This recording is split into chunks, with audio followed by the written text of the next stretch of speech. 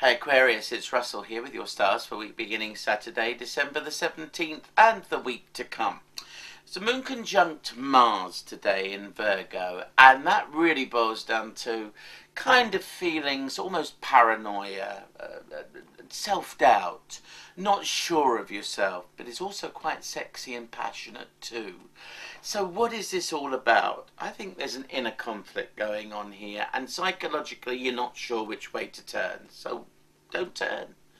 Don't take any decisions today because you'll find it better to work things out come Monday.